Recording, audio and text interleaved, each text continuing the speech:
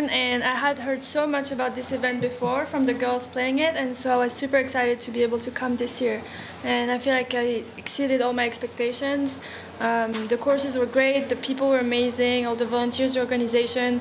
Honestly, just a really, really good tournament all around. And you, David? Yeah, just to reiterate, I mean, it was fantastic. You know, I mean, I've never played a golf tournament like this before. That, you know, we play in alternate groups, and you know, it was good to catch up with a lot of girls that we grew up playing golf with as well. And you know, it was special with the crowd this week, especially on the weekend. You know, there's a lot of folk about, and everyone's on the fairways, and you know, it feels like, I don't know, it was almost, you know, when you were playing a top amateur tournament and the crowd followed in behind you, and it was a great event, and one that I'll definitely be back to. Questions, please.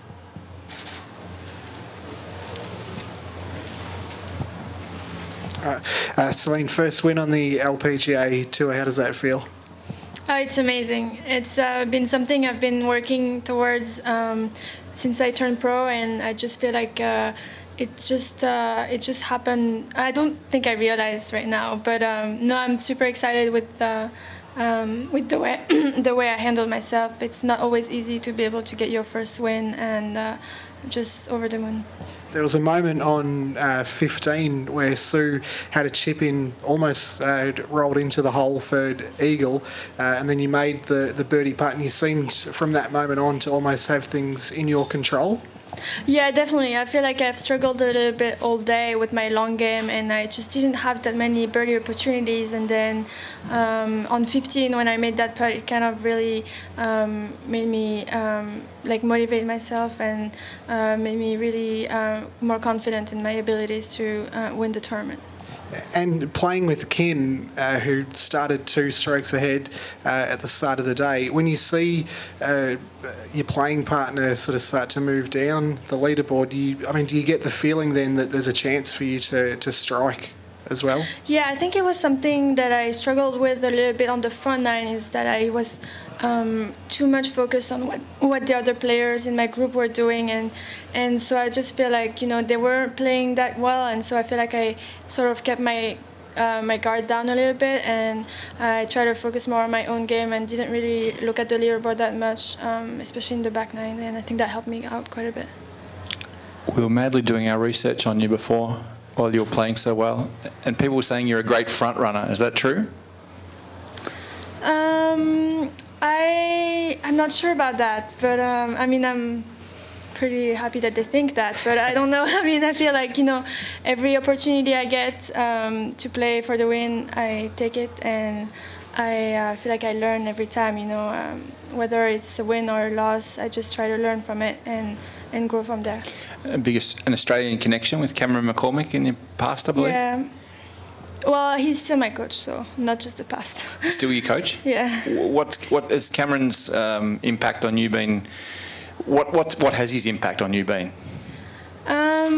It's been great to work with him, because he's all-around coach, and I feel like he's helped me with my confidence and with the way I approach the game very much, because I was struggling a little bit mentally for the past 2-3 years, and I've been so he's just been helping me trust myself more and being more confident on the course. Did he give you any Australian specific advice? Australian specific advice? I don't know. I don't think so, but yeah, I'm not sure about that. David, have you hit a more important shot than the shot into 18? No, never.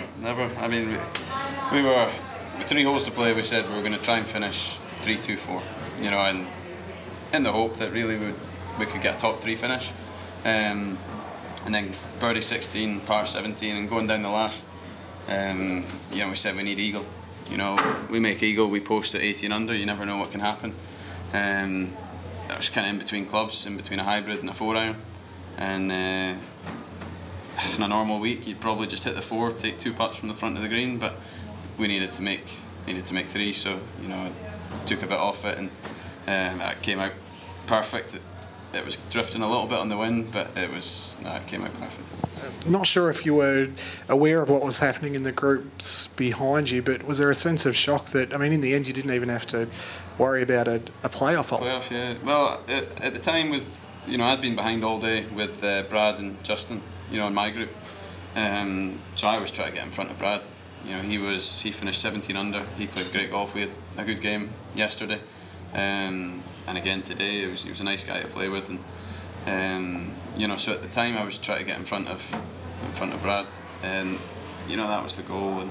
And if I put a bit of pressure on Wade, then happy days, and I'm just delighted. Were you watching on the TV what happened to Wade? No, we went to the range and hit a few shots and prepared for a playoff. So how did you find out that he double bogeyed? Just after I'd done an interview, somebody says he's Wade doubled 17, and then we just went to the range and kind of got away from the fuss. So early into your career on the European Tour, I mean, how does it sort of feel to have that win under your belt already? I mean, it's massive. It's not something I expected. For me, just being out here playing on the European Tour was enough. I've been loving the 4 events I've played so far, and to just be a European Tour player, was what I was happy with. But to have won today, and it sort of changes things a little bit. But I'll go home, reflect a little bit on things, and reassess from there. How does a Scotsman celebrate winning a European Tour event? I'll probably have maybe 12, 15 pints tonight. I don't know. No, we'll see. I'm not flying to Perth until 1:30 tomorrow, so I'll certainly have a few. Sweet. What does this do for you in terms of status on the LPGA Tour moving forward? Well, it's not going to change much. I just feel like I was first or second alternate in Singapore in 3 weeks, so now I'm in, and I think that's the main change that I have for this season. Any more questions? Any more questions, ladies and gentlemen? I'm going to ask how a French woman celebrates. Yes, how do you celebrate? With lots of champagne, I guess. French. We'll see what we can do. Thank you, ladies and gentlemen. Most importantly, thank you both for a fantastic week of golf. We've all just loved it, and we hope you come back next year. Thank you. Thanks, everyone. Cheers.